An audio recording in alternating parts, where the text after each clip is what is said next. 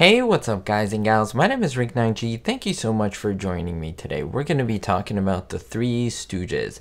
If you're new to the channel, welcome. I highly encourage you to browse the channel. I have over 1,400 videos focusing on classic TV shows, movies, things that you will absolutely enjoy. Now in this video, we're going to talk about Shemp Howard. Shemp Howard, as you know, is one of the Three Stooges, was one of the Three Stooges, and of course, in case you don't know, he was my absolute favorite. I was a fan of Mo Howard being my favorite, and then slowly I migrated into Shemp. I love his little idiosyncrasies. I love his subtlety, and he was just purely funny without trying too hard. I want to get a little bit into his life, not too deep. However, I do want to focus on some of his phobias. He did have many, and I was surprised when I learned about them. I think you are going to be as well.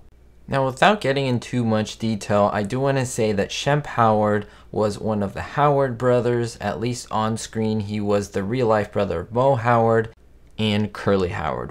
He was the original third Stooge. What I mean by that was we had Mo Howard and Larry Fine, and then we had Shemp Howard along with Ted Healy, who actually made a group in vaudeville, and they did a lot of live performances. Those are not the shorts that we are used to.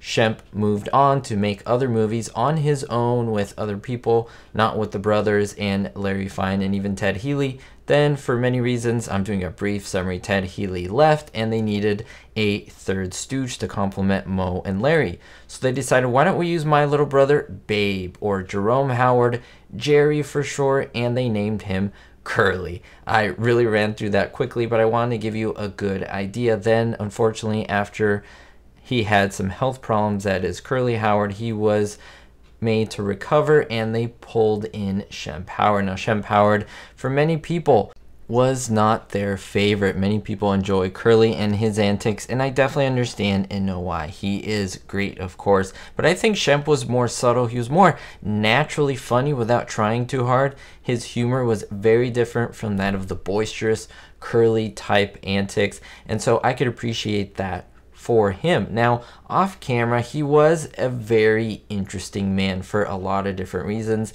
And of course, I mentioned a lot of them are his phobias. One of them being that he did not drive, which is insane to think about. Yes, Shemp Howard was not a driver. He often took taxis wherever he needed to go, or his brothers would take him wherever he needed to go. The reason for this was in the mid-1920s, he was driving and he drove a car straight through a barbershop window. That kind of, we can say, traumatized him up to the point where he wouldn't even get behind the wheel of an automobile until 25 years later when he was filming a scene for one of the Stooge shorts. Now, what happened was that Edward Burns, who directed one of these films, said that Shemp hadn't been behind the wheel in so long, but they needed him to do this scene that is behind the wheel. Shemp completely refused when he found out that he had to do this. But the director was trying to reassure him and say, hey, all you need to do is to make a short turn out of a driveway, then we would cut away. That's it. It was literally a few seconds that we need. Shemp actually gave it a few tries and became so jittery that the director decided, hey, let's just take him off of this. He is so nervous and not doing well physically. We can see that his phobia is starting to come through. So what they ended up doing was they had 2 or 3 young grips pull the car on ropes, and all Shemp had to do was literally sit behind the wheel and move the steering wheel back and forth, where he wasn't even really moving, and it came out great for that scene. Not only that, but he was terrified of flying in airplanes, which can be understood because in the 20s, 30s, 40s, and so forth, aviation was still very early. A lot of people are very skeptical about it, very afraid, and so that is understood. When his brothers would go to Europe and would go on travels, he would either drive to some place, take a quick road trip, someone would drive him, or he would just stay at home and watch a lot of the fights. He was a big, avid sports fan. He was also extremely afraid of heights, so anytime you see a short where there is Shemp up there and he's doing something out of basically hilarious fear, that's not him. That's a stuntman, or they would make it so they was really close to the ground and they would make the setup, the facade, so that it would look like he was high up. He also disliked elevators so much they made him completely nervous and basically incapacitated him to the point where he couldn't do much. And the only way he would step on a boat was if it remained tethered to the dock. That is insane to think about, guys and gals. He also did not work at all with animals. He absolutely had a terrible fear of working with animals.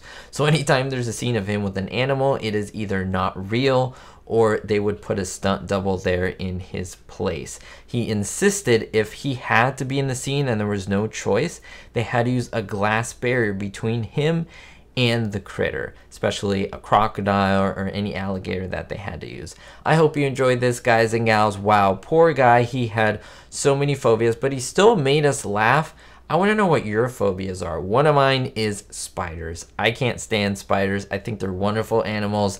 I just think they're a bit creepy and freak me out. Let me know down below your fears. I think it's great to share them and know that, hey, even our favorite celebrities like Shemp had them as well. We'll see you next time, and don't forget, guys and gals, be hopeful.